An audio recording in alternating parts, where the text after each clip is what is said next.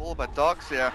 Already, EG, a little bit of a sparring session with the Lone Druid Bear, but Liquid, you want it fast fighting, and it's going to be a 5v5 at the top roof one. Pretty much as Fear is dusted up, and the Iron Tail back is turning onto Jirax, but he is gone.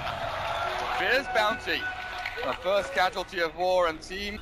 They are going to go for this as Jirax has the angle possibly on the high ground. Bada is bottling up. They really want this to start possibly going to the snowball now. So Bailey gone. Well, then taking him down slowly but surely, but the Spirit Flood and Bailey catches the kill. PPD has arrived to make a turn, and I lose Fear as well.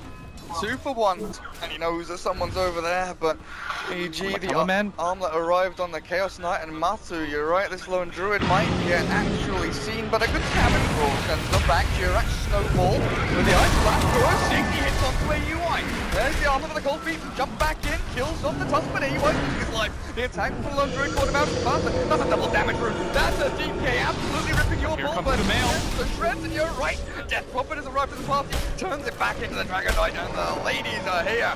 Well, they're ready to fight. That bear. Matu thinking about the deny. The Liquid. 3 for 1. So well done though by EG, as all they lose is they sit down here. That's exactly what's happening, and right now it feels like this really interesting game of tug of war between them. We saw EG, 3 or 4 minutes ago move up the top, and already mind control's gone on by Fear on the jump forward. Going in, and Batman comes back on the Volver as well, stunned through, and Darkseer dropped. 3 for 0, and mind control's still alive, so Mail wants to join in. He wants to get into the mix of this one, but the Darkseer illusion's through. But he's got the movement speed to get out, and EG have no recourse turning this team fight around. Yeah, in this mid lane, they've got to hurry up, because Masamba Man's going to go for this. Oh man, they don't have that glyph available anymore, and by sounds... Oh, EG, you're going to get yourself into position though. Are you fast enough? Liquid, they've already taken Roshan down to about 1/6 of his health, and it's taking a little bit longer than they like. Invis on Sumail, did he see Phantom with a shadow blade going forward? The point Jirax maybe he did, but the Tusk and they'll clear him up. The back door, he'll go back on the 2. The back is the wall, but Liquid, they've still got a roar. They're holding on to it, and mind control waiting, biding his time for the perfect target, which might be AUI. Oh, AUI's gonna get caught out. Match up with the Dragon Tail. This looks like it's lights out for Chaos Knight. I mean, Liquid, you're only meant to blow the bloody doors off. Blowing up the whole barn. Taking out Roshan, killing off EG, the Chaos Knight, the DP. Farm in an area where they know Liquid's not. But Liquid always seems to have every lane pushed out, Blitz. Yeah, they're always making sure that either there's a 4 up at top, or sending one of the summons in the area to push out a spear. Gonna get roared. Oh, the Necro unit's firing from the high ground. They chase through with a warrior, but it's a snowball from Jirax. Will secure the kill. And Liquid, about 30 seconds, but Matumba is alone at bottom lane. He looks perfectly happy to push on to tier 3 here, while the rest of his team moves in mid. Dragon Knight up on the high ground, Necro units going. No glyph available either. Without the Bounty Hunter, EG don't really want to take this fight quite yet, even if they win an even trade.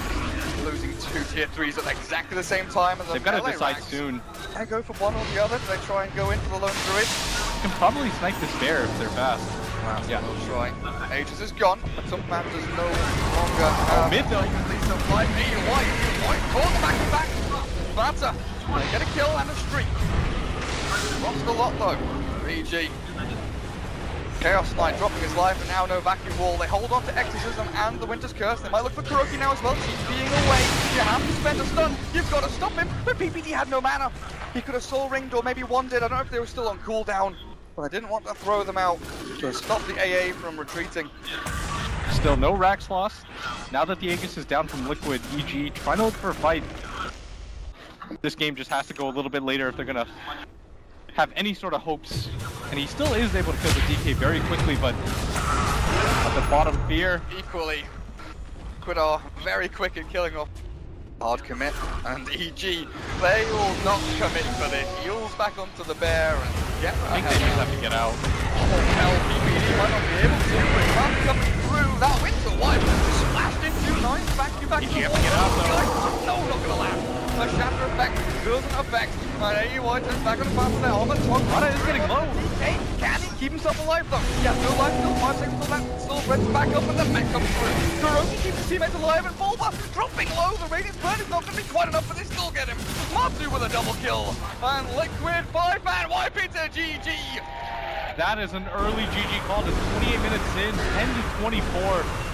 Liquid almost averaging a kill a minute as Spot at the end suicides into the wall, but still dominant performance by them. They largely zoned out that bounty hunter, make him ineffective throughout the game, making sure that their Ancient Apparition got as much space as they possibly could.